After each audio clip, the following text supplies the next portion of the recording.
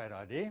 I've just picked up a shock tower notching kit from Revelation Race Supplies, and today I'm going to show you how to make enough room in the engine bay of your early Ford to fit just about any V8 or Turbo 6 you like.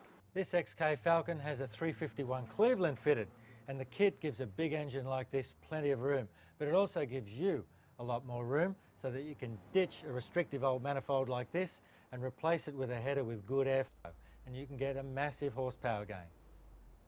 And you get a stronger chassis. Now today's project is a 64 Falcon, clearly in the bodywork stage.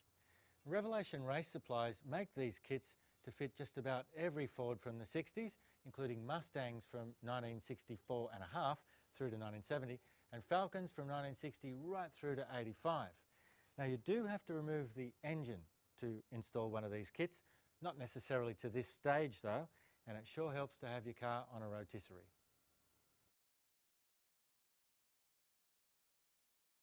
First step is to cut out the paper templates along the marked line using scissors.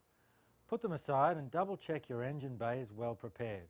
Clear any fixtures you might hit with the grinder or plasma cutter, and check just generally that anything you don't want to cut isn't cut.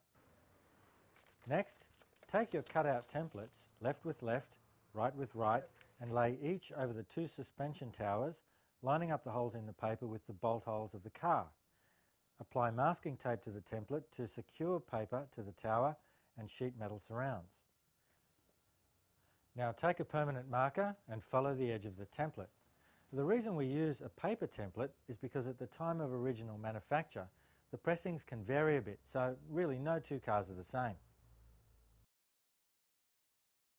Now the guys at Revelation Race Supplies have really thought about this to make it as easy an installation as possible. In fact, most of the prefabrication is already done for you. All you need to do is mark, cut, weld and finish it off.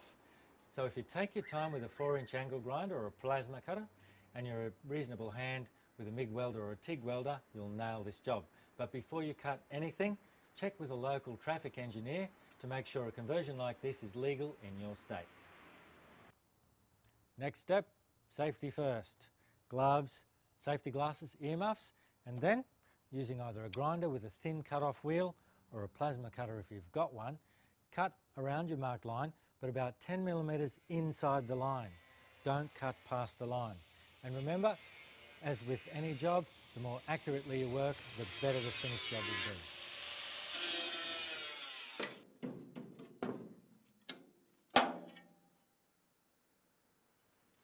Take the fabricated plate and sit it on your cut tower.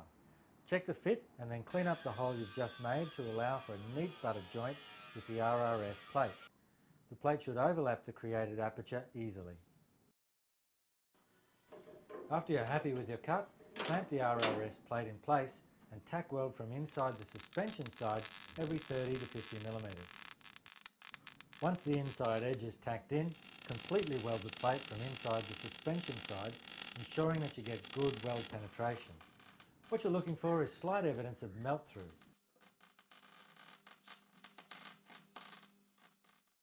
Now it's time to work on the engine bay side.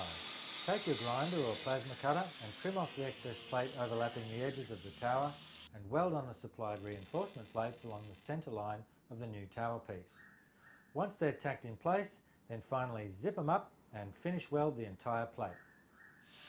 Finally, clean up your edges with a grinder and prime as desired. There we go, that's one shock tower notching kit done. If only Ford had thought of that in the first place. Now Revelation Race Supplies have been making retro-tech products for Fords for over 25 years, and this is just one of their great ideas. But for me, I can't wait to drop that engine in.